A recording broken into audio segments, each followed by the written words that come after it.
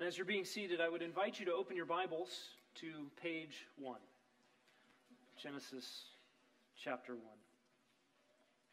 In keeping with the opportunity we have with our friends from Institute of Creation Research, this is our sort of Creation Sunday. We like to do this about once a year, where we reflect again on what it is to us, what it means to us that God is our Creator.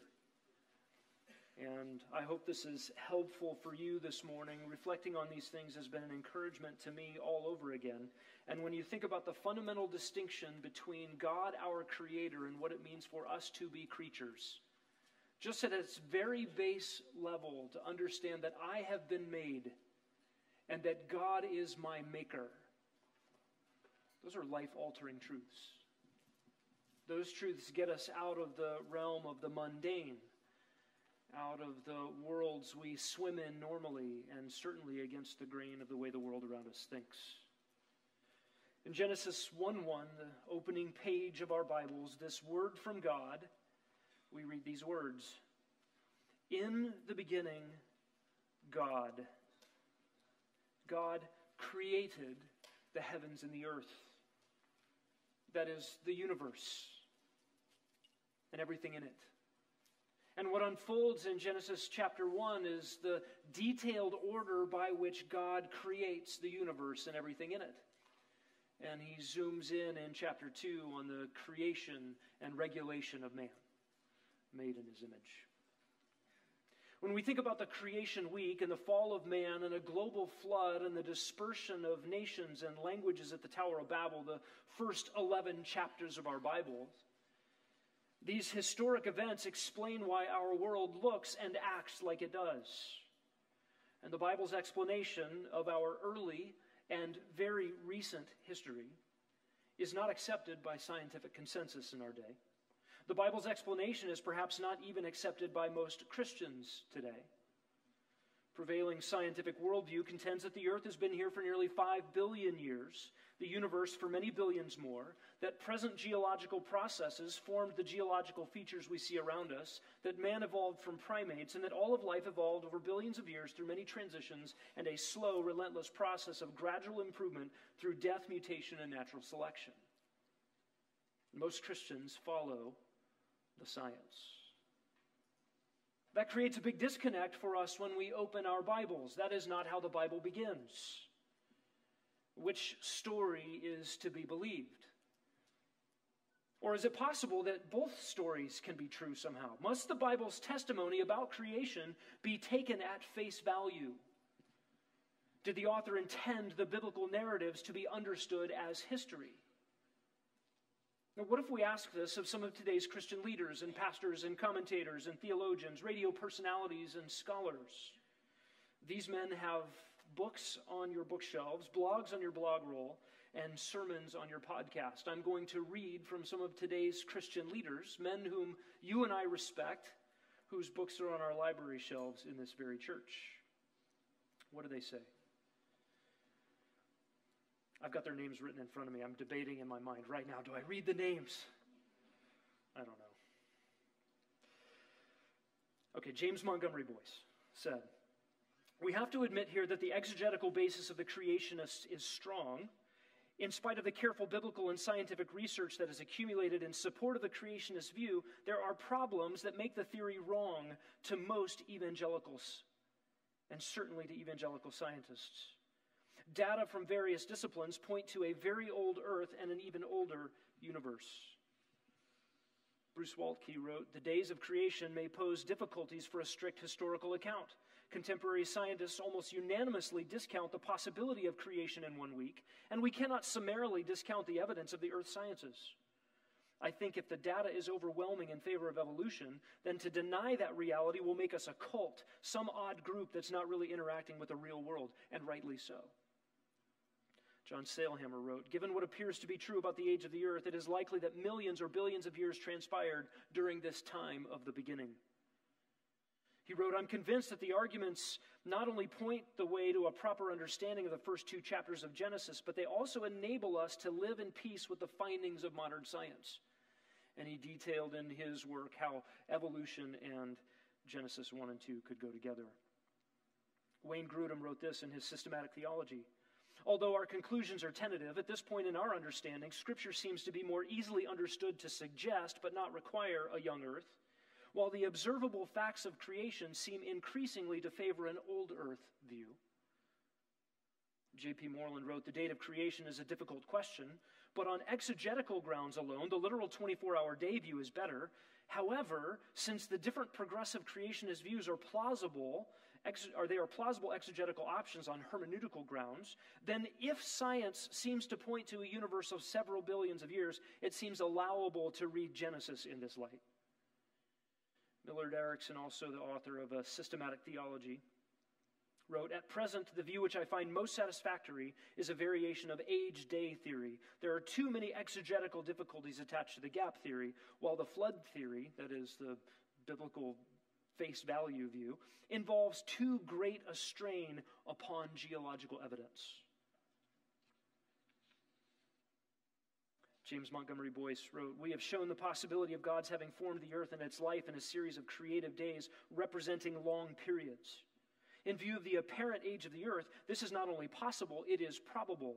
Nothing is to be gained by insisting that God had to create all things in 6 literal 24-hour days. Dr. Sproul wrote, although I tried to follow this argument through his lifetime, I believe he changed his view. But in 1996, this was Dr. Sproul. Certainly, Genesis indicates that there were steps or stages in creation. The debate is over the time duration of each step. To be sure, the word yom, or day, is almost always used to refer to a 24-hour period, so the prima facie indication would be the same in Genesis. My concern is that the literary structure may indicate something else. I have been open to an old earth view because the Bible makes no claims about the date of creation.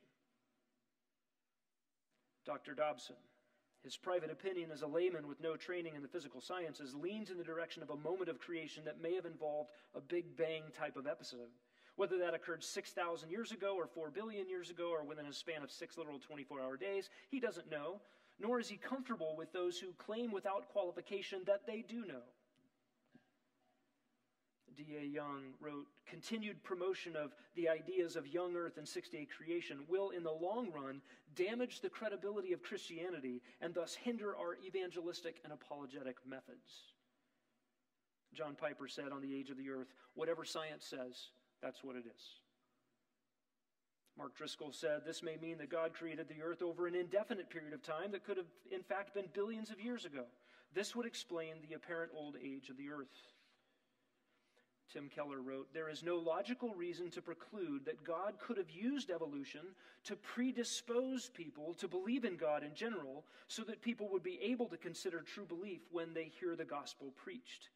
This is just one of many places where the supposed incompatibility of Orthodox faith with evolution begins to fade away under more sustained reflection. What will it take to help Christian laypeople see greater coherence between what science tells us about creation and what the Bible teaches us about it? I'm not going to re-preach Tim Keller's paragraph here, but he essentially says God used evolution to make the gospel understandable. Tragic. For many evangelical Christians today, to take Genesis 1 at face value is something like believing in a flat earth, a rigid adherence to some out-of-date scientific theory based on faulty interpretations of the rocks and the Bible. Many Christians would tell us that our interpretation of the Bible needs to conform to the facts of science. But what if we ask the Bible? How much space is there in the Bible's record for current scientific consensus about the age of the earth and the mechanisms that gave us the world we live in? Is there wiggle room in Genesis for long geologic ages or vast astronomical time or evolutionary development of biological forms? This morning I want to explore together why Genesis matters. What is at stake in taking Genesis at face value as an accurate historical record? And I would tell you up front that what is at stake is your view of God, your view of the Bible, your view of salvation, and your view of coming judgment. All of those hang on a literal reading of Genesis as history. And I will say this up front as well. You can't say, well, I love God, I love the Bible, I love the gospel, But I disagree with God's personal testimony about creation. You see, all of those things fall apart. Your theology proper falls apart. Your bibliology falls apart. Your soteriology falls apart. And your eschatology falls apart when we disagree with God in the opening pages of his own record. So this morning, I want to give you 4 reasons that taking Genesis at face value matters. And there are many more than we could list here this morning. I will just give you these 4. The first is theological. This is about God. You see, God has predicated his own identity on the fact of his creatorship. How many times in Scripture do we see God say, I am the maker of heaven and earth, therefore? We need to survey that a little bit this morning, and we will only get a thumbnail glance at this. I would encourage you at some point when you start your Bible reading plan for the year, or whatever you do, however you make your way through the Scriptures, just tuck away this little question. Where does God identify himself as creator, as maker? And what does he himself tie this to? And you're going to see it all over your Bible. You can't get away from it. You see, naturalism says the universe did it by itself over billions of years. Deistic evolution, or some sort of theistic evolution, says that God created everything, but he used evolution to do it. And what is God's own testimony? That he did it all by himself in a week. That's God's testimony. Of course, there was only one eyewitness to the events of creation, only one person there to report it to us, and he has told us what happened. And of course, it's not surprising that people who reject God also reject creationism. There's a moral imperative to do that. If you don't want an indictment, if you don't want to be personally accountable to God for what you think, say, and do in every motive of the heart, then you have to do away with this idea of God altogether. There's got to be some other explanation for why we're here. I do find it surprising, however, that Bible-reading Christians tend to be swayed by the scientific consensus. And I was one of those. Perhaps you were one of those. We understand from Romans 1 that God's eternal power and divine nature have been clearly seen, being understood from what has been made. That is, God's identity, his power, his purpose, his attributes are predicated on his being the creator. I just want to lay out for you some of the things that God identifies with his creatorship that have import on theology proper, how we think about God. So buckle your seatbelts. You can listen to these references. You can turn to them if you're really, really fast. But let's talk first of all about ownership. By right of creation, God owns. What he makes out of nothing is his. And by the way, just the Hebrew word for create in Genesis is the word bara. Nobody baras except Elohim, Yahweh, the God of the Bible. Human beings refashion things out of what God has made, but only God baras. That Hebrew word is predicated on God's active creation out of nothing and his work alone in that. And when God creates, he therefore owns. Genesis 14:19. God blessed Abram and said, "Blessed be Abram of God Most High, possessor of heaven and earth." God is the possessor of heaven and earth. Deuteronomy 10:14 says, "Behold, to Yahweh our God belong the heavens and the highest heavens, the earth and all that is in it." And I think the implication there in Deuteronomy 10, where God then goes on to command his people, circumcise your hearts, is if the universe belongs to God, how much more should my heart belong to Yahweh? How much more should my entire life belong to him? Willingly, for my own desires. We are obligated by God's creatorship to be owned by him. Listen to Psalm 100, verses 1-3. Shout joyfully to Yahweh, all the earth. Listen, all the earth is obligated this way. Serve Yahweh with gladness. Come before him with joyful singing. Know that Yahweh himself is God. It is he who made us, not we ourselves, and we are his people, the sheep of his pasture. God creates, therefore he owns. Next, we see God's power. God's power is predicated on his creatorship. Jeremiah 32:17. Ah, Yahweh God, behold, you have made the heavens and the earth by your great power and by your outstretched arm. Nothing is too difficult for you. Do you understand the correlation? If God can speak everything out of nothing by sheer fiat, by his words, speaking it into existence, he can take care of his people. This theology gets very practical very quickly. Think about God's provision. 1 Samuel 2:8. He raises the poor from the dust. He lifts the needy from the ash heap to make them sit with nobles and inherit a seat of honor. For the pillars of the earth are Yahweh's, and he set the world on them. God is the creator and sustainer of all things. Therefore, he meets the needs of his people in due time. He is a provider, and that provision of God is predicated on his creatorship. Next, we see God's kingship, or his sovereignty, his right to rule. 2 Kings 19:15. Hezekiah prayed before Yahweh and said, O Yahweh, God of Israel, who are enthroned above the cherubim, you are God, you alone of all the kingdoms of the earth, you have made heaven and earth. God is king. God is king by right of his creatorship. He is sovereign by right of his creatorship. He made everything. He owns everything. He gets to tell everything what to do. Next, we see God's uniqueness, or his solitariness. Older theologians called this God's aseity, his otherness. 1 Chronicles 16:26 and Psalm 96:5 both say the same thing. For all the gods of the peoples are idols, and idols are nothings. But Yahweh made the heavens. You understand that God is not like any other so-called gods. There is only one God, and the definition of God is he who made the heavens and the earth. Everything else is a phony and a fake. God's universality. And what I mean by universality is he is the one true God, and there aren't other gods in other places. There are no regional deities. God is not simply the God of Israel, and other countries get to have their gods. God is not America's God, and other countries have their religions. By universality, we mean that Yahweh is the one true God over all nations, over all peoples.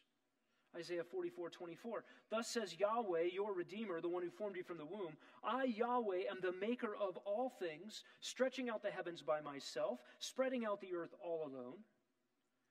That is, he isn't just the little God of a little region. He is the sovereign over all places. He's the one that invented the idea of place.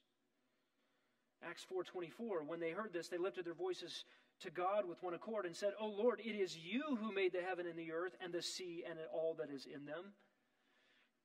And in Acts 14:15, Paul and Barnabas were beginning to be worshipped as little gods. And they cried out, Men, why are you doing these things? We also are men of the same nature as you, and we preach the gospel to you that you should turn from these vain things to a living God, who made the heaven and the earth and the sea and all that is in them. In Acts 17:24, the God who made the world and all things in it, since he is Lord of heaven and earth, he doesn't dwell in temples made by hands, nor is he served by human hands as if he needed anything, since he himself gives to all people everywhere, life and breath and all things. And he made from one man every nation of mankind to live on all the faces of the earth, having determined their appointed times and their boundaries of habitation. We learn also that God is jealous. If he is unique and the only and the universal one true God, then he is rightly and appropriately jealous of that as his identity. Isaiah 42:5. Thus says God, Yahweh, who created the heavens and stretched them out, who spread out the earth and its offspring, who gives breath to the people on it and the spirit to those who walk in it. I am Yahweh, verse 8, that is my name. I will not give my glory to another. I will not surrender it to graven images. There is one God who made everything, and he cannot, should not tolerate any rivals. He has no rivals, no peers. We learn also, related to God's creation, his covenant promises. That is, God has made unilateral promises to be in relationship with his people. 2 Chronicles 2:12. Huram continued and said, Blessed be Yahweh, the God of Israel, who has made heaven and earth, who has given King David a wise son, endowed with discretion and understanding, who will build a house for Yahweh and a royal palace for himself. Here is a foreign king affirming the Davidic covenant of God's special relationship to his people Israel, all predicated on the fact that God is the only God and the creator of heaven and earth. He is also the provider of life, Nehemiah 9:6. You alone are Yahweh. You have made the heavens, the heaven of heavens, with all their host, the earth and all that is on it, the seas and all that is in them. You give life to all of them, and the heavenly host bows down before you. We learn also that God is worthy of worship, Revelation 4:11. Worthy are you, our Lord and our God, to receive glory and honor and power, for you created all things, and because of your will they existed and were created. And God is worthy of fear, Psalm 33. By the word of Yahweh the heavens were made, by the breath of his mouth all their host. He gathers the waters of the sea together as a heap. He lays up the deeps in storehouses. Let all the earth fear Yahweh. Let all the inhabitants of the world stand in awe of him, for he spoke and it was done. He commanded and it stood fast. And you think of all those potter and clay passages. Who will talk back to the one who made him? Why did you make me this way? What would it be like to stand in the presence of your Maker this moment and recognize, he made me? And listen, everyone will. Everyone will. God is worthy of trust as creator. 1 Peter 4:19. Therefore, those who suffer according to the will of God shall entrust their souls to a faithful creator in doing what is right. Do you notice how God's identity as creator is brought forward to comfort his people in suffering? That's a significant relationship. The God who can call everything out of nothing is certainly the one who can care for his creatures. God's ability to help is on display in this. Psalm 146:5. How blessed is he whose help is the God of Jacob, whose hope is Yahweh, who made heaven and earth, the sea and all that is in them. Isaiah 40, verse 26. Lift up your eyes on high and see who has created these stars, the one who leads forth their host by number. He calls them by name. Because of the greatness of his might and the strength of his power, not one of them is missing. And why do you say, O Jacob, and assert, O Israel, my way is hidden from Yahweh, and the justice due me escapes the notice of my God? Do you not know? Have you not heard? The everlasting God, Yahweh, the creator of the heavens and the earth, does not become weary or tired. His understanding is inscrutable. Isaiah 51, you have forgotten Yahweh, your maker, who stretched out the heavens and laid the foundation of the earth. You fear the oppressor instead.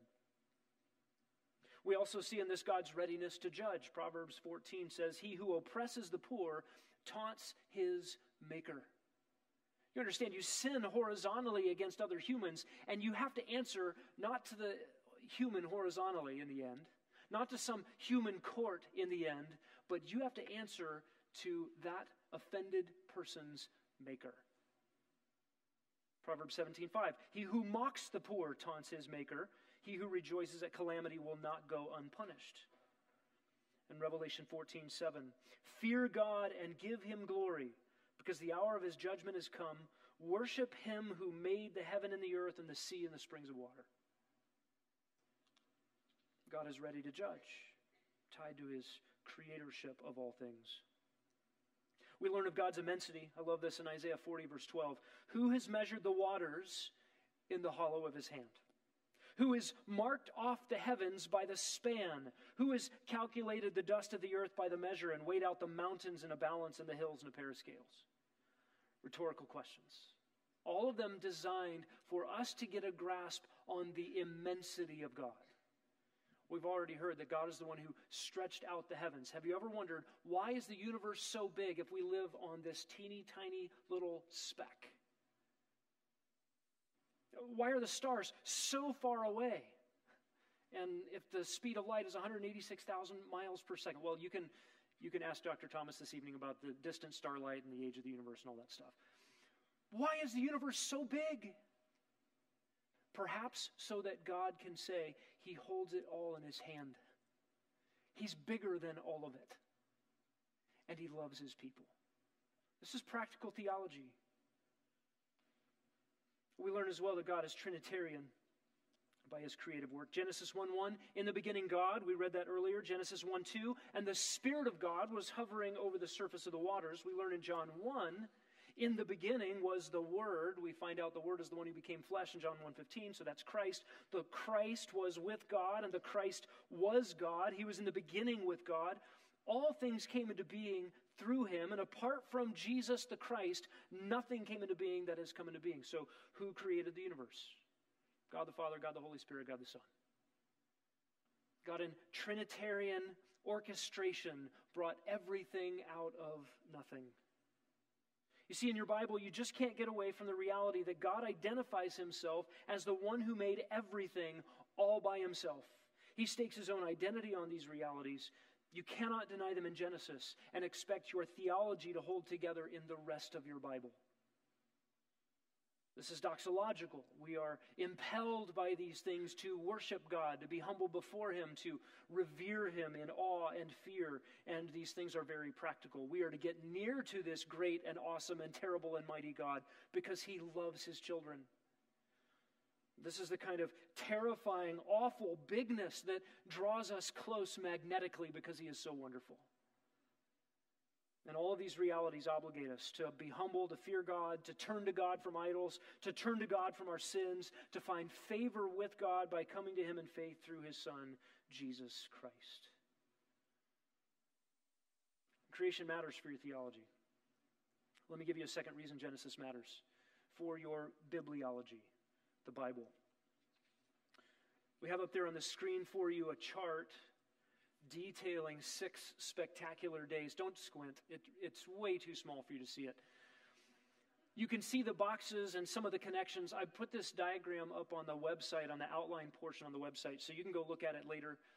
But what I want you to see in this chart, in the top 3 boxes represent days 1, 2, and 3. That is God forming static environments. This is where God says, light be, and light that did not exist obeyed the voice of God by coming into existence.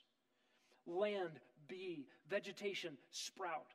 These are areas and realms that God forms. Prior to this, it was formless and void. And God separates out things and makes distinctions and areas. And then the last 3 boxes represent days 4, 5, and 6, where God fills what he forms.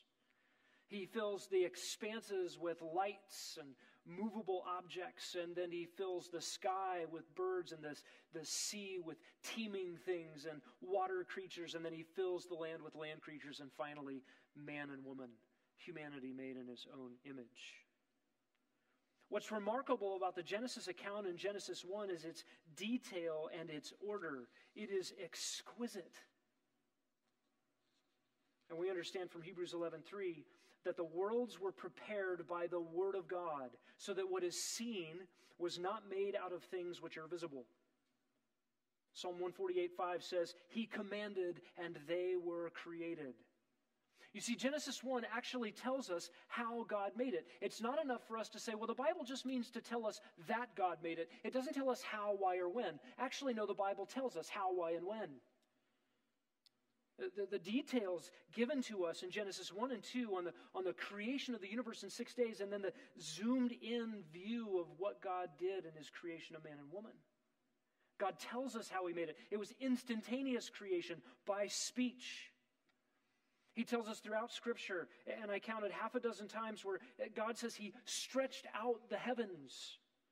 God did this with his own power. And the Bible tells us why God made it. Listen to Isaiah 45:18.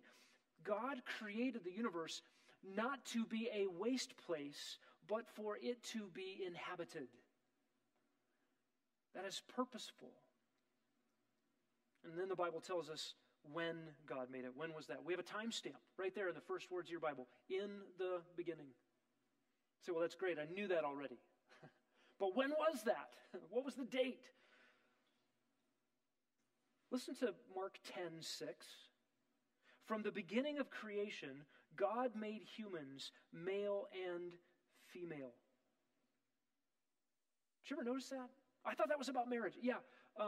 Listen, from the beginning of creation, whatever the timestamp is on beginning, that's when God made man and woman. God made man and woman at the beginning. Listen, this is significant. This is the Bible's own testimony about when. According to the Bible, when was man created? 20 billion years after the Big Bang? 4.5 billion years after the earth was formed? Hundreds of millions of years after some biotic swamp soup? No, the first week. The first week. And listen, I know what it's like to live in the world we live in and swim upstream believing the Bible at face value. To get laughed out of a laboratory by those in white laboratory coats because you're a kook for believing in a young earth.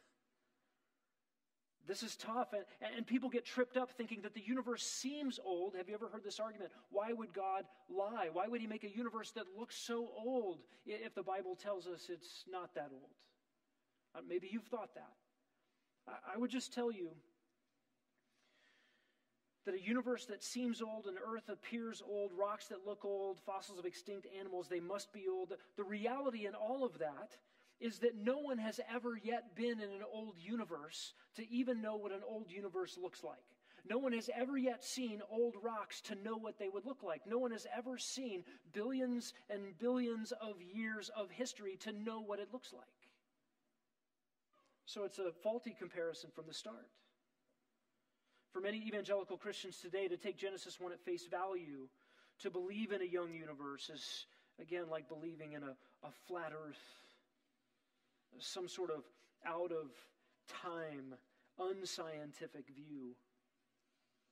But when we come to the book of Genesis, we get Genesis presented as real, literal history.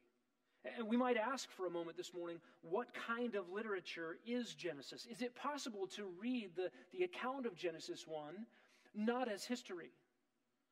Maybe you've considered genre and literary forms before. Different literature has different purposes, and they are written in different forms, and there are clues in the literature to indicate this. If I said once upon a time, what kind of literature is that?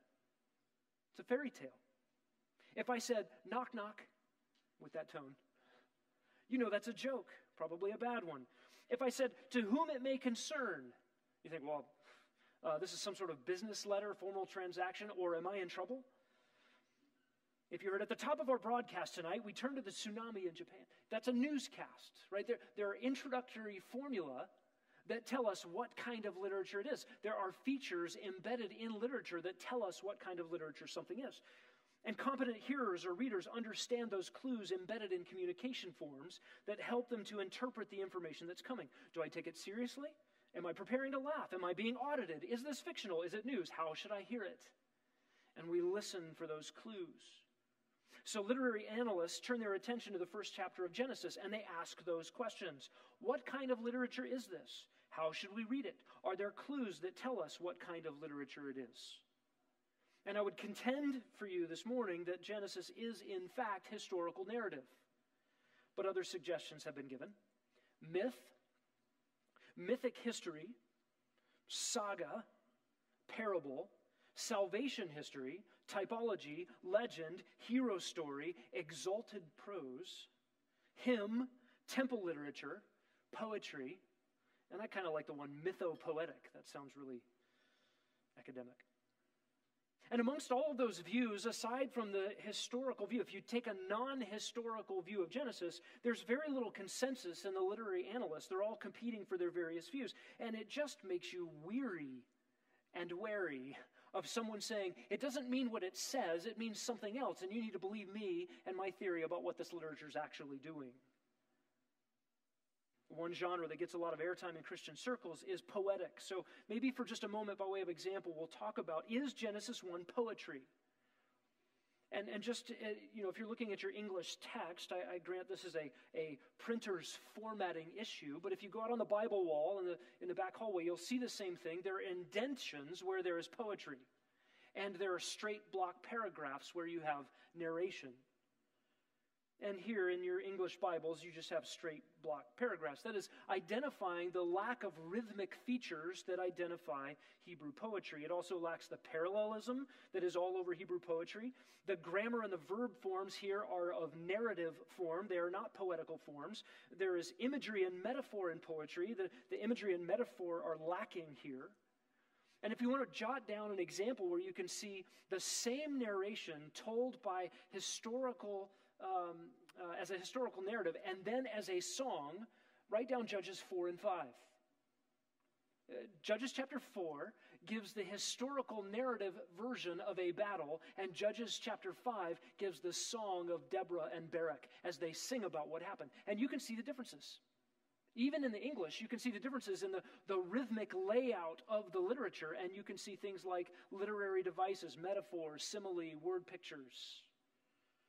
It's very easy to tell the difference between poetry and historical narrative. If you want to see a poetic version of creation, as a contrast to the historical narrative of Genesis 1, just turn to Psalm 104, and you can read the creation account in poetry. It looks and sounds different. There are metaphors and similes and dramatic imagery and other literary devices there, and you can see them in your English text. By the way, even if Genesis were portrayed in poetry, does this keep us from examining the details? Oh, it's a poem. Don't look too closely. No, Jesus quoted from poems in the Psalms, and he builds a case on theological details from grammatical features in poetry. That would still be problematic. But you need to know that this is historical narrative by every accounting. In fact, our friends at ICR put together the RATE project. That's the radioisotopes and the age of the earth. And it's a thick, heavy 2-volume book. I literally own no heavier 2-volume set of books than these 2 books. I don't know what kind of paper they printed on. It's probably Paleolithic paper or something. It's made of rocks or something. And in that book is a remarkable chapter. You wouldn't necessarily know to find it. There is a statistical analysis of Hebrew grammar of Genesis 1 in this book on radioisotopes. And I would commend to you that chapter. You can also find it in Terry Mortenson's book, Coming to Grips with Genesis, which is available at our book table. And it just works through all the grammatical features, even available to an English reader, that you could understand why the Hebrew is so crystal clear. Any Hebraist worth their salt reading Genesis 1 and telling you it's anything other than historical narrative is not speaking the truth. It is objective, statistically verifiable reality that Genesis 1 and 2 is historical narrative. This construction of the way the Hebrew is built there is fundamental to Hebrew narrative. It's how Hebrew tells a story, a sequence of events, one thing after another in order, and it's exactly what's happening in Genesis 1. We don't have time to look into the literary framework view that details Genesis 1 as non-sequential. I don't believe that God is trying to give you secret messages that only a 21st century linguist would pick up on the subtleties of some literary framework to tell you, don't read it for the details. In fact, I think Genesis screams just the opposite. Read this and pay attention to the details. We don't have time to go into supposed gaps between Genesis 1:1 and Genesis 1:2, in some way to insert millions and billions of years in there. We won't take the time today to talk about the Hebrew word yom and why it always shows up as a 24-hour period when tied to numerals. Those are all really good things to think through. What you need to understand is people are always trying to embed long ages into the Genesis account, and Genesis won't let you do it. The author won't let you do it. By the way, when you read the Bible, you should be reading as if the author of this book were looking over your shoulder and asking you, how are you reading this? Which means we should always read vertically. God, I'm paying attention to you because you're speaking to me in your word. And we need to take his word seriously.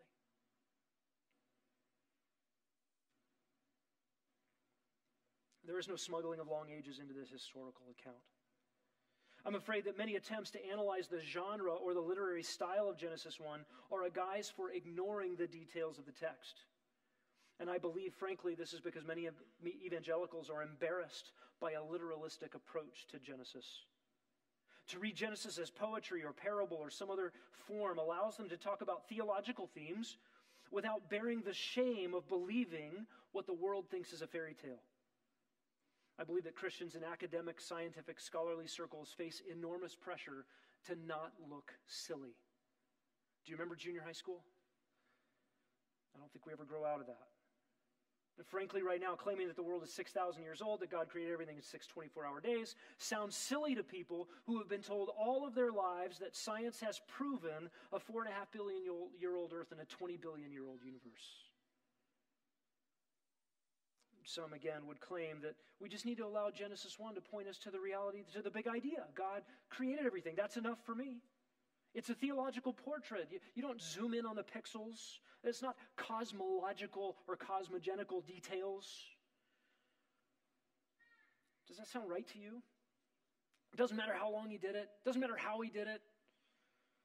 I mean, the text actually says that God did it in the beginning, that he did it over 6 days, and that he did it by speaking things into existence that didn't exist in an orderly sequence. What if God actually wanted to make a point about how he did everything and how long it took him? How else might he have described it? It seems to me that a plain reading of this chapter, that God wanted to communicate to us how he made everything. We should get the big idea of the passage. God created. We should also get the details. He gave this to us for a reason. When you go outside of Genesis, we could ask the question, how is Genesis presented in the rest of the Bible? Listen to Exodus 20. The rest of the Bible treats Genesis as historical narrative. God, giving the Ten Commandments, explaining the Sabbath to the Israelites, says, "For in 6 days Yahweh made the heavens and the earth, the sea and all that is in them, and he rested on the seventh day. Therefore Yahweh blessed the Sabbath day and made it holy. And you go obey the Sabbath day." If days are long ages, the Sabbath means nothing. The Ten Commandments fall apart. God saw Genesis as history in Exodus 20. Jesus' words in Matthew 19 and Mark 10 both affirm that Genesis' account of creation as a historical event. Jesus treated Adam and Eve as real people, and the events of the creation and fall as a real historical event. The argument in Romans 5 of the correlation between Adam and the second Adam, that is Christ, our Savior, falls apart if Adam is not a historical figure and the fall a historical event. And Paul affirms in 1 Timothy 2:13 and 14 that Adam and Eve were indeed historical figures, not mythical representatives of an evolved race. Additionally, throughout the Bible, creation is presented as a past historical event, not something that keeps on going by some process. And if you believe in an evolutionary process, then we're still in it, and you wouldn't speak of creation as the past. In the Bible, the creation is always a past event. If we don't believe God's own testimony to creation in the opening pages of our Bibles, tell me, where do we start believing? Do you start believing in chapter 12, chapter 15? Where does the Bible start to get good, i.e., truthful? If we don't believe the testimony the rest of the Bible gives to the veracity of the opening pages, then we don't really have a Bible at all. What you believe about the testimony of Genesis makes a difference in what you believe about the Bible. The Bible itself is at stake. Is the Bible trustworthy? Is this God's breathed out word, and is it therefore accurate in everything it portrays? Is it sufficient to present to us both earthly and spiritual truth? God, by the way, is the only objective historian. He's the only eyewitness to the origins of the universe. Why would we subvert God's own testimony to the fallible, biased, antagonistic mental meanderings of fallen man? This is a who are we going to trust game. One author put it this way: the intellectual ground of natural man is a fictitious cosmos in which all truth is first responsible to him, that is, to the sanctity of his own private judgment, before he is responsible to the truth. Any God which might exist, therefore, by virtue of his mightness, must subject himself to man for verification. But the Almighty God cannot be known in such fiction. The right of verification from a stance outside and therefore over the Word of God, of verification from the standpoint of one's own resources, is not common ground. It's not neutral ground. It is fallen ground. That belongs to man's fanciful independence and futile attempt to serve as his own reference point. That's exactly right. That points at the problem. Jesus said this in John 3:19. Men loved darkness rather than light, therefore their deeds were evil. That's God's present judgment. That God made known about himself to every human on the face of the earth, Romans 1, but men suppressed the truth in unrighteousness. There's no objectivity in a white laboratory coat. There's nothing that makes you unbiased when you look through a microscope or a telescope.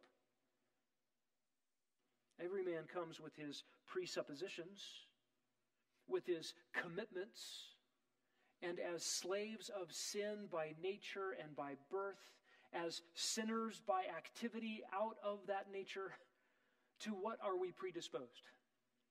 To love ourselves and not submit ourselves to the lordship of the God of the universe.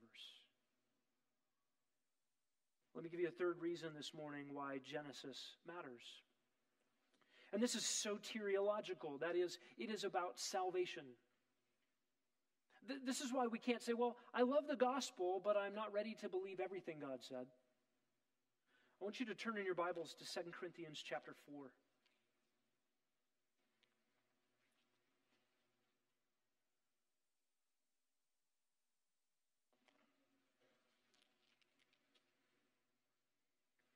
In 2 Corinthians 4, we get this remarkable statement about the state of the world around us.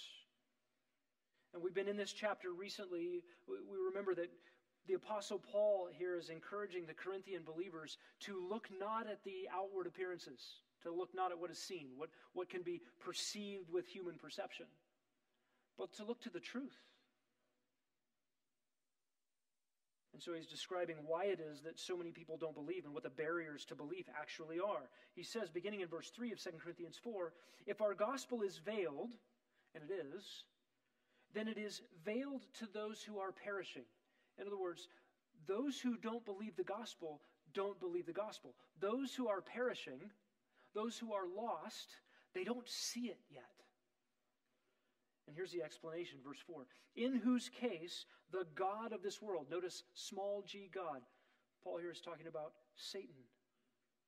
In whose case the God of this world has blinded the minds of the unbelieving so that they might not see the light of the gospel of the glory of Christ, who is the image of God. Look, the answer to everything is knowing God through Jesus Christ, who is his image. And that comes through the gospel. The good news that Jesus Christ came to the earth to save sinners by going to a cross to actually pay for the sins of everyone who would ever believe, past, present, and future. To wipe the slate clean between sinful man and a holy God so that man could be qualified to be in God's presence and enjoy the outshining radiance of his glory rather than being incinerated by it. This is the good news of the gospel. Qualification to be with God. And this light of this gospel, the enlightening of the gospel, it is obscured. How? By the God of this world, blinding the minds of unbelieving. This is remarkable. How would one overcome satanic blinding to gospel light? What's required? If I'm wandering around in the darkness, and I'm following other people who are wandering around the darkness, all of them saying, I know the way, I know the way, I know the way, and nobody's going the same direction. And by the way, they all have blindfolds over their eyes, and their eyeballs are plucked out, and their optic nerves have disintegrated, and the lights are shut out, and the light bulbs are broken, and the breakers are tripped, and the power's out at the power station. I mean, there is no light, absolute darkness to spiritual things. How are any of those blind people going to remedy their situation? How do you overcome this kind of blinding? By the way, satanic blinding is not the only issue at stake. Outside of 2 Corinthians 4, we also understand the hardness of the human heart keeps people from believing the gospel. We also know that the pressure of the world, that junior high peer pressure, everybody's going the same path, that must be right. Many who are on the path to destruction. Satanic blinding, hard human heart, the peer pressure of the world. And there's a fourth obstacle to belief. It is divine judicial hardening. We see this over and over and over again in Scripture, very clearly in Romans 1. Because they rejected God's truth, they suppressed his truth of his creatorship in unrighteousness, God gave them over to further darkness and depravity. And when they loved that stuff, he gave them over more fully to that depravity. And man became insane, insanely immoral, corrupt in all their behavior. And you have this domino effect of divine judgment where God says, you want more darkness? I'll give you more darkness. You want more immorality? I'll give you more immorality. That is judicial hardening. It is a judgment. How do you overcome a hard human heart and the world's pressure against the truth and satanic blinding and divine judicial hardening? My friends, there is only one answer. It's found in verse 6, 2 Corinthians 4. God who said, light be. Do you remember that moment? Of course, no. None of us were there. Only God was the eyewitness to this moment when he said, light be. And light that did not exist obeyed the voice of God by coming into existence. This is sheer power. This is fiat creationism of an unbelievable proportion. We don't know what it's like to create out of nothing. This is why nobody baras but Elohim. God, the one true God, creates out of nothing. And that is exactly what is needed in salvation. Notice the second half of verse 6. God, the one who said, light shall shine out of darkness, is the one who has shown in our hearts to give the light of the knowledge of the glory of God in the face of Christ. We needed that light of the gospel. We needed to know God. We needed to be in the presence of his glory, qualified to be there rather than be destroyed by it. And we only get that through Christ. What brings it about? The God who created light, called it into being out of nothing, is the one who shines in our hearts the light of the gospel so that we have his glory in the face of Christ. Listen, we have a creator with redemptive purpose. And that's a good thing after the fall. That God didn't leave us to death through one man's sin into the world and death through sin. We could have just all been left there at spiritual deadness forever. But our Creator had redemptive purpose. And then we discover here in 2 Corinthians 4, 4, and 6 that our Redeemer has creative power. He is able to call out of nothing that which is required by his holiness and his justice. So the man with a withered hand, Jesus says, stretch it out. Well, to the lame man, Jesus says, walk, and he picks up his pallet and starts dancing around.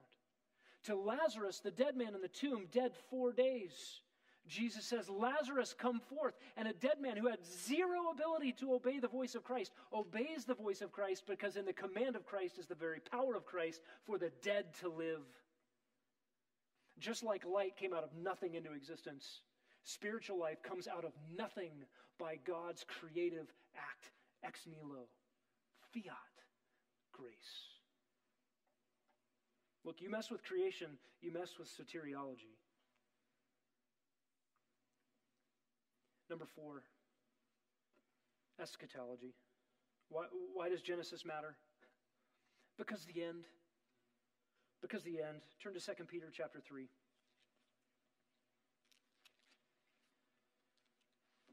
I'll just read it, and I'll give you one summary statement.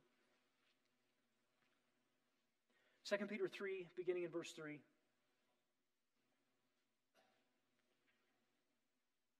Know this first of all, that in the last days mockers will come with their mocking, following after their own lusts, and saying, where's the promise of his coming? For ever since the fathers fell asleep, all continues just as it was from the beginning of creation. For when they maintain this, it escapes their notice that by the word of God the heavens existed long ago, and the earth was formed out of water and by water, through which the world at that time was destroyed, being flooded by water. 2 Peter won't let you make Noah's flood be some regional little puddle. But by his word, verse 7, the present heavens and earth are being reserved for fire, kept for the day of judgment and destruction of ungodly men. So what you do with Genesis matters in what you do with coming judgment. Last time by water, next time by fire. We were standing at the edge of the Grand Canyon. Great Big hole in the ground, beautiful, just magnificent. The colors, as we were there, the clouds came and went, and we were there early morning hiking down, and the sun kept changing, the rays coming through clouds, and the colors kept changing.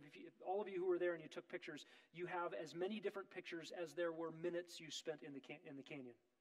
Because everything kept changing, just beautiful and magnificent.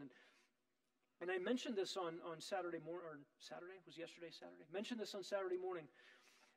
That there's a plaque there at the rim with Psalm 19 on it. The heavens are declaring the glory of God. And that plaque is good and biblical and accurate, although I don't think it's the right label for the Grand Canyon. That's not about the creative processes in the week of creation. That hole in the ground exists because God hates sin, and he judged the world for sin. And all those layers of rocks that you can see with your very eyes are there because God scoured the continents with water and deposited all of those sedimentary layers. And then God ran a channel of water and cut it out and exposed all those layers. Why? So we could see them. They were there, but now we get to see them, and we get to see what those rocks say. And what do they say? God hates sin. Last time by water, next time by fire. Listen, we ought to say that every time you fill up in your car, put gas in the tank.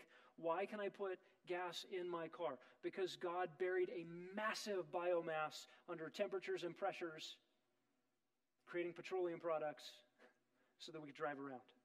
Put gas in your car. Why am I doing this again? Oh yeah, God hates sin. Next time by fire.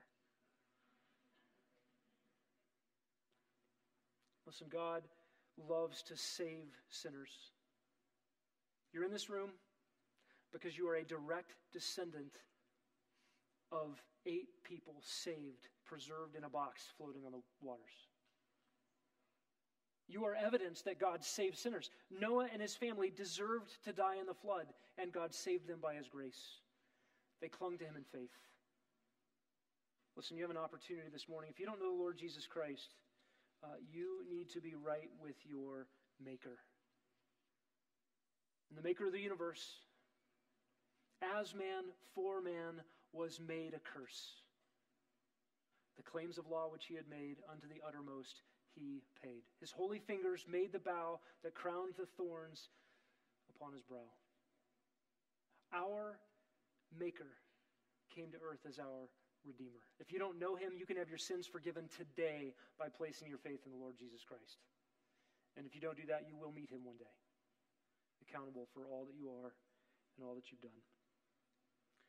Listen, I know it's tough to have a worldview switch if you're here this morning and experiencing something of a crisis. Man, that guy just talked for a long time and made evolution look silly. I don't know if I succeeded in making evolution look silly. I hope what you saw is the Bible's clear testimony about what the Bible says about origins. That may produce in your own heart some sort of conflict. Listen, most of us in this room have been in that conflict at some point or another. Our friends at Institute for Creation Research have brought a lot of helpful resources to stay your heart, to help you know that believing the Bible is not stupid. Number one, we believe what God says because he can forgive my sin. Oh, of course he can make the world out of nothing in 6 days. He's going to make a new heavens and a new earth like that. You mean I can just believe God's word? And maybe I don't have to look silly in the laboratory? No, read those books. You won't look silly in the laboratory. Listen, to be a Christian means to embrace the foolishness. That is, to embrace what the world deems foolish. Preaching's foolish. God says there's a foolishness about standing up in front of people and proclaiming truth, and yet it is his power and his wisdom. The gospel itself is foolish and a scandal, and yet God says that's where I've located my power and my wisdom. And listen, believing in a young earth and a biblical model of creation is in the world's eyes a foolishness, and we embrace it, Christian. Why? Because it is actually God's power and God's exquisite wisdom on display. Let's pray. Heavenly Father, thank you for this morning, this refreshing reminder from your word that you are the maker of all things. By your great power, all these things have been made. We agree with John Calvin, who said it is vain for any to reason as philosophers on the workmanship of the world, except those who, having first been humbled by the preaching of the gospel, have learned to submit the whole of their intellectual wisdom to the foolishness of the cross. We do that, O Lord. We just submit our puny brains to your infinite wisdom, and we trust you. In Jesus' name.